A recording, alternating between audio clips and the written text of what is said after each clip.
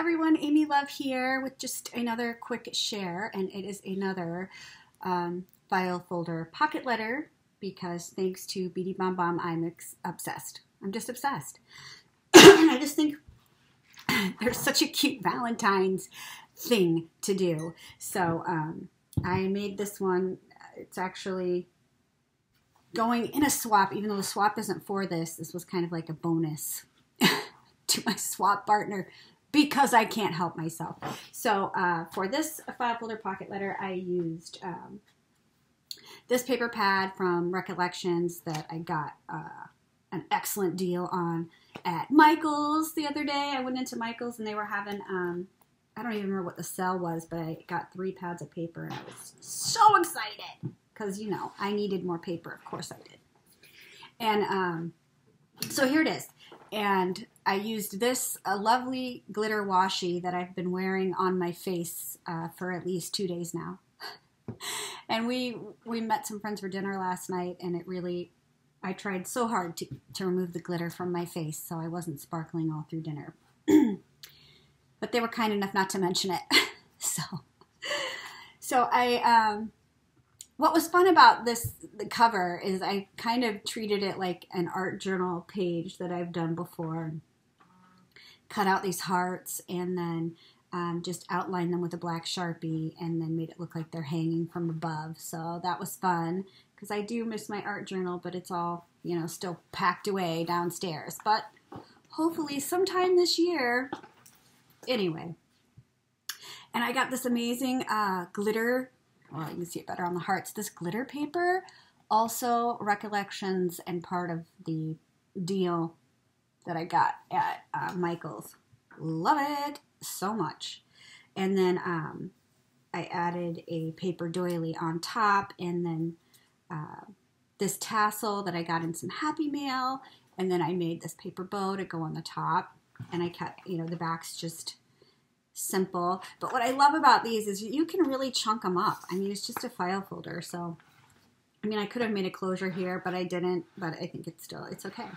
It's okay. Very cute. I had so much fun doing this. So for the inside, I decided to practice making a little flip out type thing. And I was totally winging it. That's why it's not very good. I didn't follow a tutorial. I was making it up as I went along, and it's you know how I am with measuring, so it's not exactly straight, or it doesn't close as well as if I probably could have followed a tutorial and done a much better job, but I was just kind of just playing around with it. But I mean, it's all right, it'll do.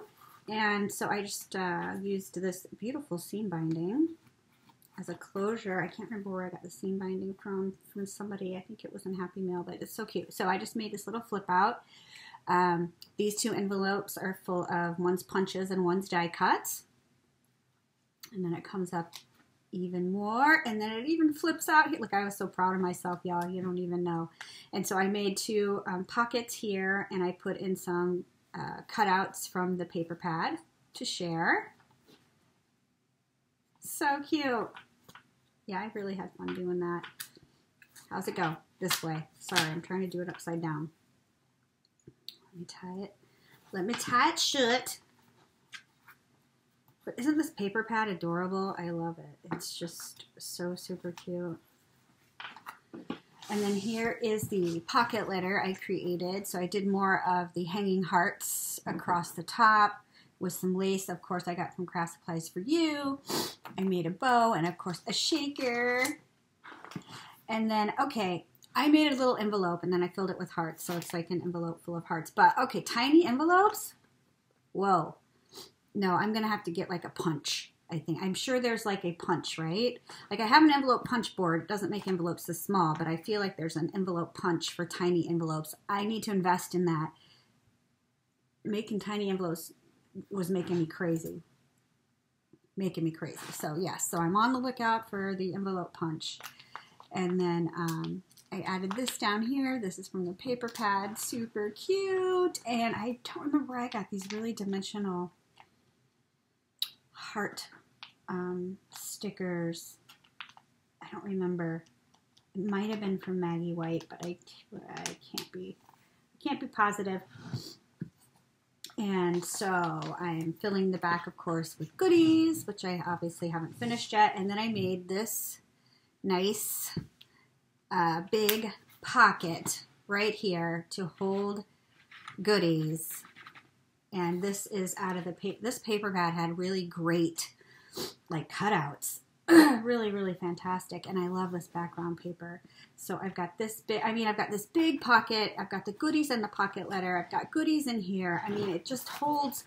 So excuse me. I apologize. My allergies are ridiculous. I am so sorry that happened. But here is my latest file folder pocket letter. I do have a video that I made of a loaded or an alternate embroidery hoop that I made recently, but I can't get the tutorial part to load unless I speed it up a whole lot.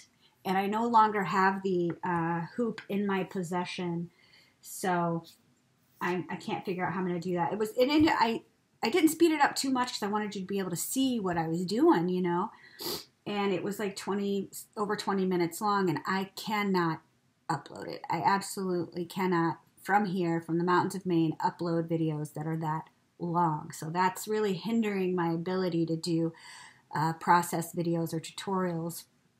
I can do them live, but I feel like the quality isn't as good. So that's why I'm not making a lot of videos right now. I'm trying to figure out, you know, how that's going to look and what's going to be up with that. But I'm going to do my best to figure it out.